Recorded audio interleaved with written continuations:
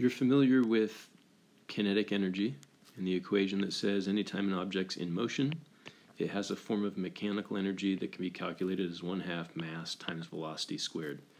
Well, we haven't stated it as such, but this is an equation for finding what we call the translational kinetic energy of an object. The translational kinetic energy of an object is the energy associated with the motion along a line. So when the object moves from point A and has displaced some displacement d to point B, we say it is translated from point A to point B, and the kinetic energy that it has as it moves with some velocity between those points is 1/2 mv squared. Well, for an object that rolls, if the top of the wheel is located here at one moment,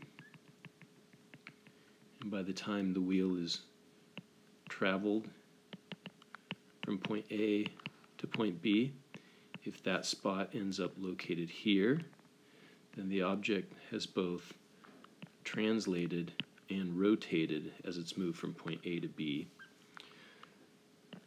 So it has a total energy that's equal to the sum of its translational kinetic energy plus its rotational kinetic energy. So we're going to focus on this quantity rotational kinetic energy, and we'll start by taking a look at an object known as a flywheel.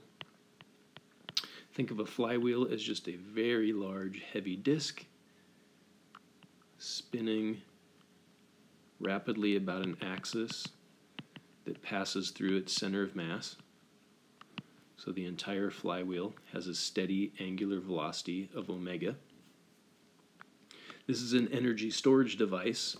You could engage some sort of a gear that swings over and makes contact, and if these two surfaces rub against each other, then you can decrease the angular velocity of the larger flywheel as you increase the angular rate of the smaller wheel.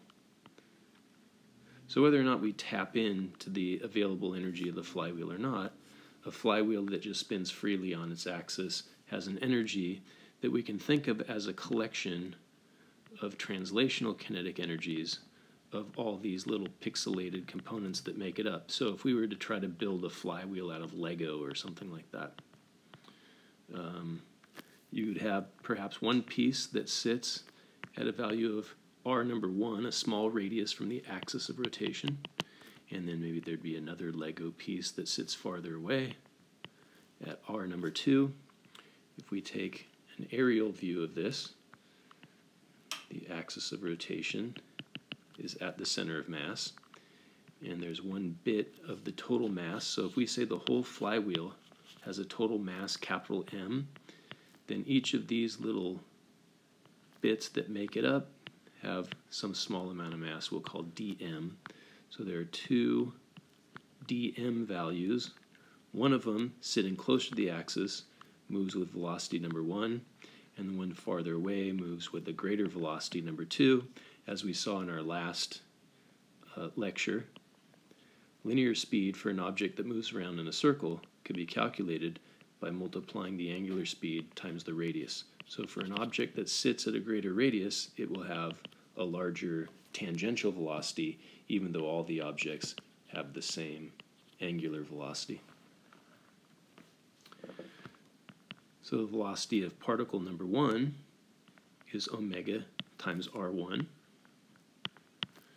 and the velocity of dm number 2 is equal to omega times r number 2. So let's find the little bit of kinetic energy due to these two little pieces of mass. The whole flywheel has a total rotational kinetic energy K, but each one of these little bits just has a fraction of that total kinetic energy. In fact, the bit that sits right at the axis, I suppose, has a little bit of rotational kinetic energy equal to 0. So dk number 1 would be equal to 1/2 times dm times omega r number 1 squared. 1/2 times mass times speed squared. And the little bit of kinetic energy associated with the object that's farther from the center is 1/2 times dm times omega r number 2 squared. So we could find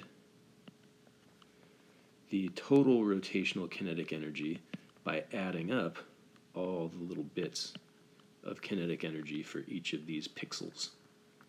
That means the rotational kinetic energy of the flywheel is equal to the integral of 1/2 dm times omega r quantity squared. But every bit, as we say, has a different value of r, but they would all have the same value of omega. So we'll pull out of the integral any values that are constant, and the rotational kinetic energy then of our flywheel is 1/2 times omega squared. This means both the omega and the r get squared, so 1/2 omega squared times the integral of r squared dm. So we can see this is 2 parts of the equation, and I notice that this looks something like the equation for translational kinetic energy, which if we express it the right way would say 1/2 v squared times just m. And we have another name for mass. We often call that inertia. So similar. So what does all this represent? We'll refer to this as rotational inertia. Some people call that moment of inertia. Those two phrases mean the same thing. Moment of inertia or rotational inertia can be used interchangeably. In fact, we'll define a variable for this. We'll say capital I represents rotational inertia, and we'll define it to be equal to the integral of r squared dm. If we do that, then we notice this is just the quantity I, rotational inertia. So we can say that rotational kinetic energy is equal to 1/2 times omega squared times I, or better yet, 1/2 I omega squared, and that looks strikingly similar to our equation for translational kinetic energy, 1/2 m v squared. So back to a disk or some round object that rolls across a flat surface. As it translates with the speed v, this object with a total mass of m has some translational kinetic energy, 1/2 m v squared, but the object is also rotating about its center as it moves from point A to point B, and so it has some rotational kinetic energy, and the disk has a rotational inertia, an angular speed omega. V is equal to omega times r, by the way. The rotational kinetic energy is 1/2 I omega squared, so we can say the total kinetic energy of a rolling object is the sum of its translational plus rotational kinetic energies, which is 1/2 mv squared plus 1/2 I omega squared.